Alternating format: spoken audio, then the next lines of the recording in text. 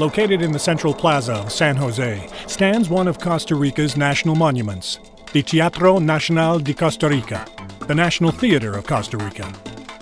Construction of what Europeans called the Palace in the Jungle began in 1890 and was completed 7 years later on October 21, 1897.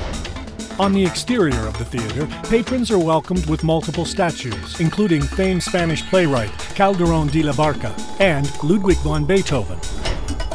Modeled after the Art Deco style of the famous and opulent Paris Opera House, the 1,000-seat theater is decorated with ornate Belgian ironwork, Baroque and Italian Renaissance flourishes, and 22-karat gold leaf.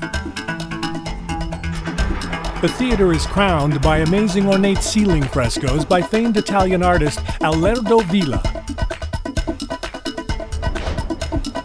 Considering the theater was built at a time when the rest of Costa Rica consisted only of dirt roads and adobe houses, the 118-year-old National Theater will hold any visitor in wonder.